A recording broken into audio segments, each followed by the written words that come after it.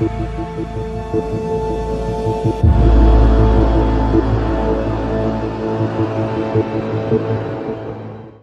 dear viewer, good evening. Welcome to Current Issue. With me tonight, my friend and the community friend, Klint Kesto. Klint running for the seat in 11th district for the U.S. Congress, right? That's right. Okay. Klint, tell me before we start and all that, why, I mean, I know you were a state representative for 2 terms and you did a great job in Lansing. Why you didn't, for example, run for the state senate to continue working in Michigan other than going to Washington? Yeah, good question. That's because a lot of people ask me. Yeah. You know, my profession was I was a prosecutor. Yes. I was a prosecutor for 6 years, did a tremendous job making sure our streets are safe. And the opportunity came to be able to take that service to a different level and be able to serve people in all capacity. Yes. Both from a business standpoint, from a community standpoint, also from a criminal justice standpoint. But really, that improvement of Michigan's economy, Michigan's perspective and the growth. So when we looked at that, I was a part of the reinvention of Michigan and bringing Michigan up. So now the opportunity is there to do the same thing in Washington. Okay. So when I looked at running for state senate or running for United States Congress, both opportunities are available. I said the way I can make an impact to better Americans' lives, to better the lives of all the people of the state of Michigan, all the people of the country, absolutely, is to be able to run for something that is larger than just in the state. Because I could take those experiences, take those talents, and be able to serve more people. And that's what it's really about. It's about serving the people. So when I looked at the opportunity that had come up, I said, I can make an impact in Washington. I know it's strange to say and it's cliche, but we can really, as Americans and as voters, we can change our country by having good people, one at a time in Congress, one at a time. And if I looked at the pool of candidates, really, I don't think that they can do the job that I would do. To do the service, to serve the people in a way that's unconditional, in a way that's selfless, not selfish. And I think that I would be the best candidate. Give me some issues that you could serve the citizen of Michigan in Washington than being in the state. Let's talk about first on immigration. Okay, great. And yes, we need strong walls. We need strong border security. Yes. Because we can't have a system that is lawless. We can't have a system where people come in without going through the right process. Absolutely. And then there are the people who are waiting in the process that is taking them longer because of the other people. So let's fix our immigration system, but let's do it in a smart way.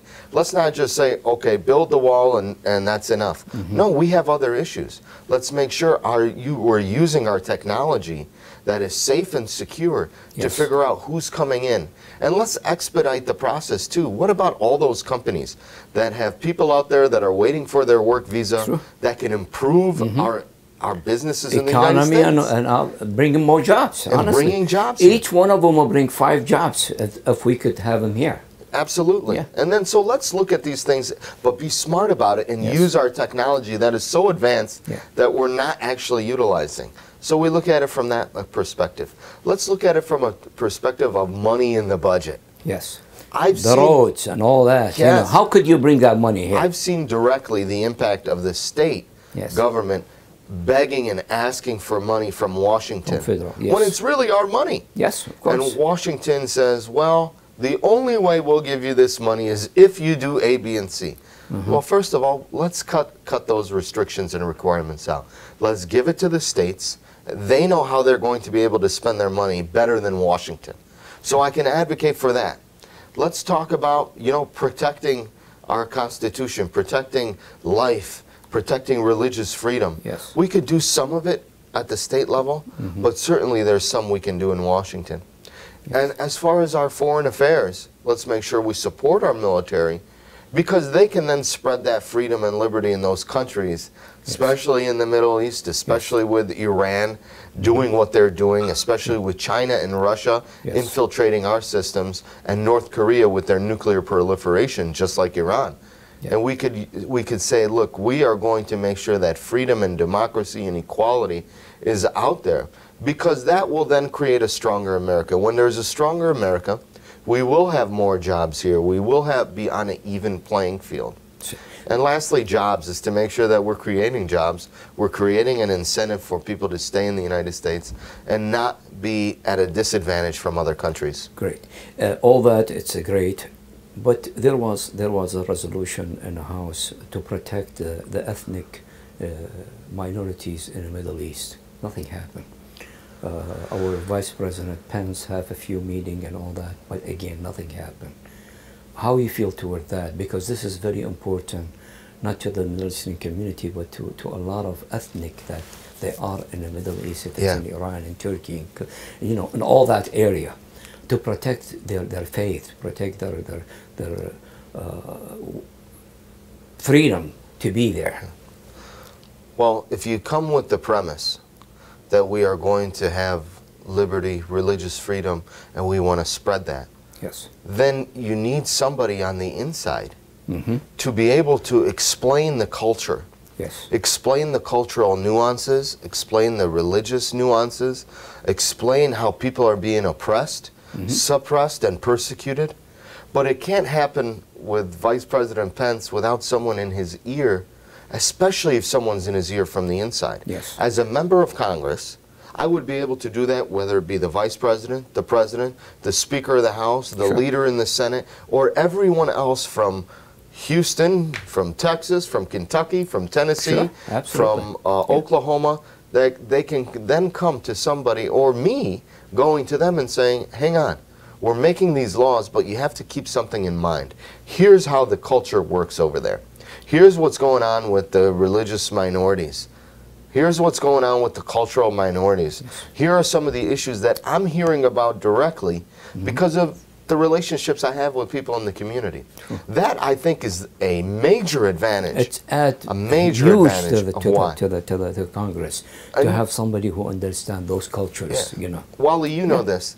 Is that when somebody is advocating, it's much easier to advocate from within the building than from outside. Absolutely. So many times people go there and they sit at the table in front of the committee, and politicians love that. And they love that, and then nothing. See you later. See you later. Nothing. But when that person is on the inside doing it, that makes it different. It makes a difference. Yes. And I've been able to do that in the state of Michigan. Yes.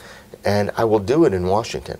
But the only way I can do it is for people to go out and vote. By sending you to Washington. By sending me to Washington. Then let's talk about the campaign.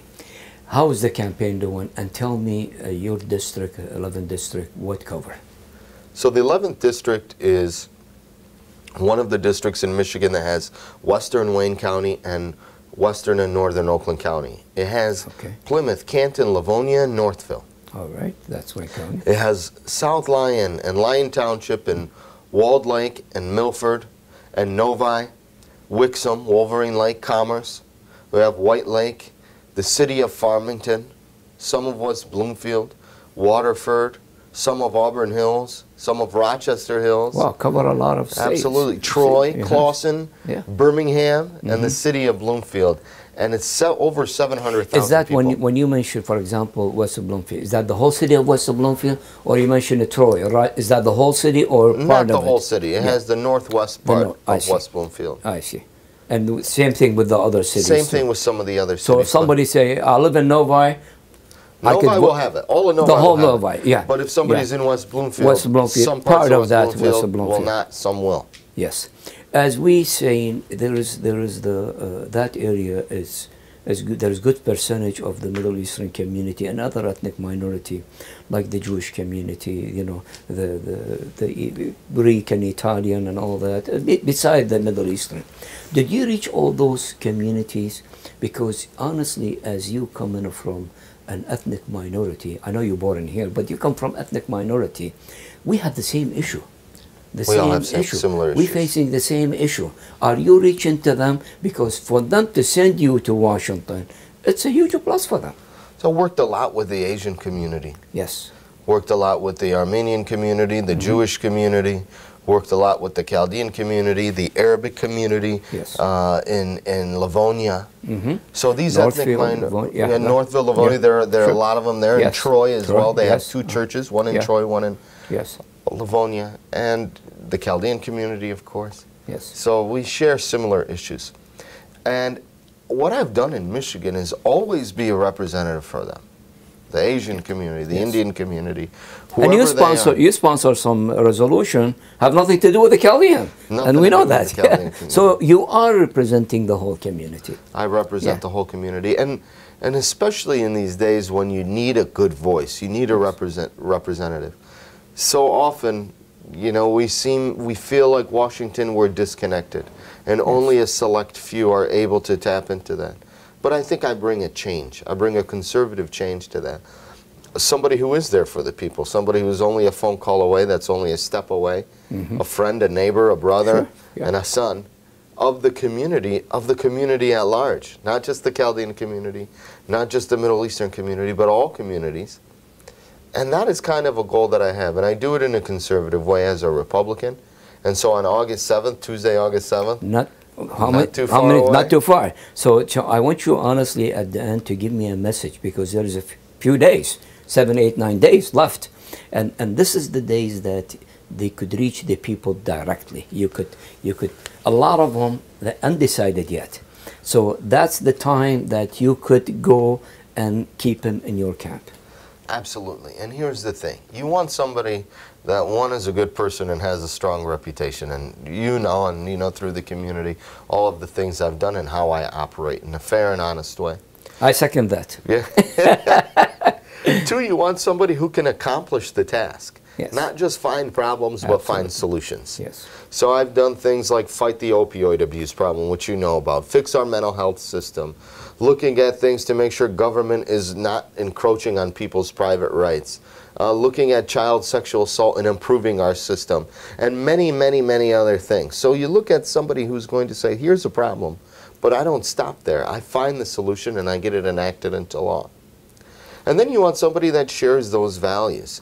Obviously on the conservative side, the beliefs in life, the beliefs in religious freedom, the beliefs in making sure that government is small and not large, and fighting for lower taxes, pro-business. So you want somebody who is similar to you in that.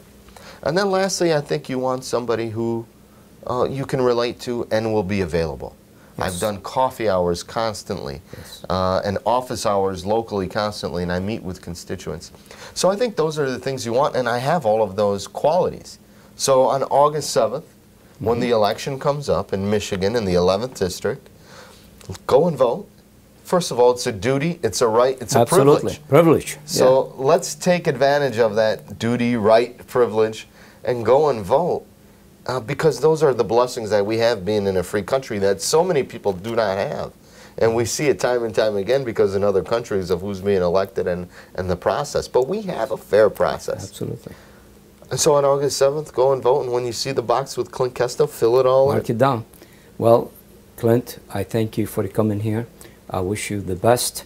And hopefully August 8 or August 7 at night we'll celebrate your victories being our representative in U.S. Congress. Well, I thank you, Wally, and I thank MEA. And, of course, that night we look forward to seeing you there and bringing out the good news and the success that we're having in our campaign. So thank you very much. Thank you so much. Dear viewer, that was my interview with Klint Kesto. I always say I support the people who qualified for the job, if it's in the community or outside the community. And Klint Kesto proved more than one time, 4 years in Michigan Congress, and his involvement with the community, not just the Middle Eastern, the whole community, proved to me that he is very well qualified for this job. So I'm asking you to send a qualified people to the right job, and Klint, he's one of them. So on August 7, I beg you, I encourage you to go and vote first and then vote for Klint Kesto because he is the right person for us to present us in Washington. Thanks for watching and good night.